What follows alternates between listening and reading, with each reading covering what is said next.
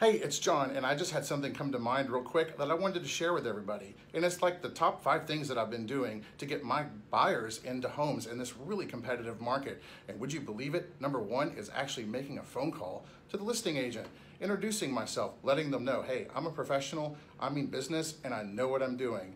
This puts the listing agent at ease with the person that they're working with.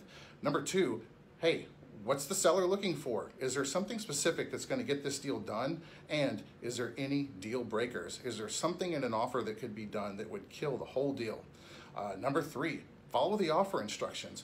When you look in the MLS, agents always put in a line of things that they would like to see in an offer or things that the seller is requesting.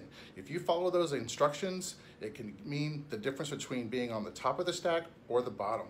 Number four, qualified buyers. Before we even start looking, we need to talk to a lender and find out what you can afford and provide all the necessary paperwork to make sure we have conditional approval.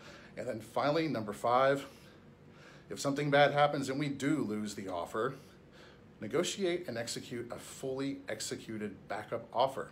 And in a lot of cases, if the primary offer, if they've offered too much or for whatever reason they change their mind and they pull out of the contract, you win the house without even having to fight for it. Anyway, hope everyone's doing well, and if you have any housing questions or real estate needs, give me a holler. Bye.